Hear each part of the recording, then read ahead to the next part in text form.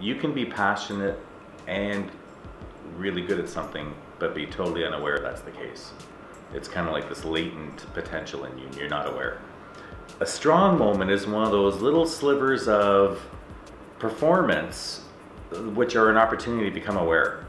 And so you can actually experience a strong moment that you didn't see coming, that you didn't predict would be a strong moment. It catches you completely off guard. You didn't see it coming, and you didn't think it would be a strong moment.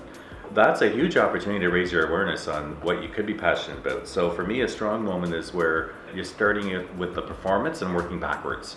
I'm in the middle of a performance, I'm doing really well, I'm loving it. I wonder why all that is. What is it about this moment that's giving me this peak performance? So for me, that's the connection. If you have enough of them, patterns will start to emerge. Many, if not most of those patterns will not be a surprise, but there will be some that'll be a surprise.